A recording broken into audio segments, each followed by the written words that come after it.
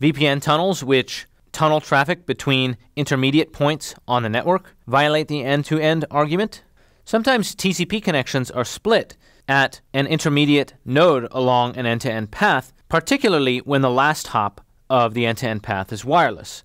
This is sometimes done to improve the performance of the connection because loss on the last hop lossy wireless hop may not necessarily reflect congestion, and we don't necessarily want TCP to react to losses that are not congestion related. Even spam, in some sense, is a violation of the end-to-end argument.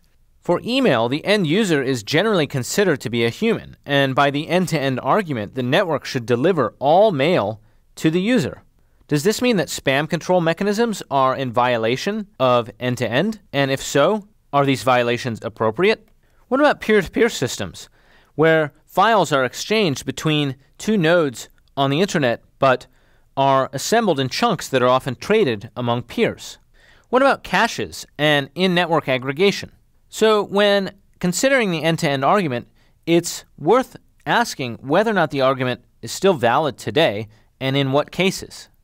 There are questions about what's in versus out, certainly, and what functions belong in the dumb minimal network. For example, routing is currently in the dumb minimal network. Do we really believe that it belongs?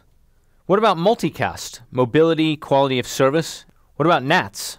And it's worth considering whether the end-to-end argument is constraining innovation of the infrastructure by preventing us from putting some of the more interesting or helpful functions inside the network. In the third course, we'll talk about software-defined networking, which in some sense reverses many aspects of this end-to-end argument.